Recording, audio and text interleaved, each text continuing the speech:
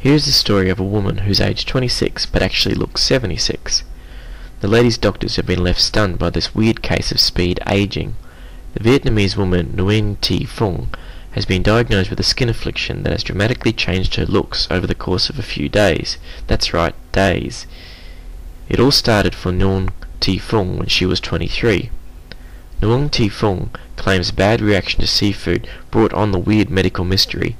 However, doctors think perhaps extensive use of traditional medicine is to blame.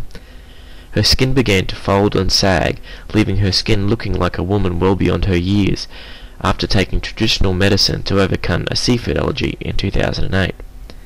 Miss Nguyen's husband has stood by her side and says he still loves her as much as the day they first met. "I married Phuong when she was a beautiful woman. I have followed her through her disease and have never been shocked at all," he tells. "It's not easy to talk about one's marital affairs, just simply understand that I love her very much." Thanks for listening to AbsurdStories.com.